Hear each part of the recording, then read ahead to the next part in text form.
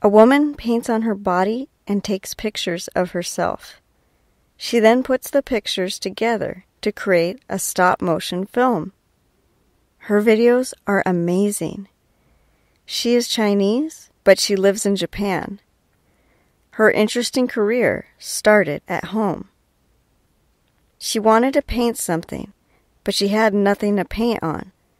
So she used her hand and painted an eye on it. It looked quite strange, so she took a picture of it. The artist says that people judge others by their appearances.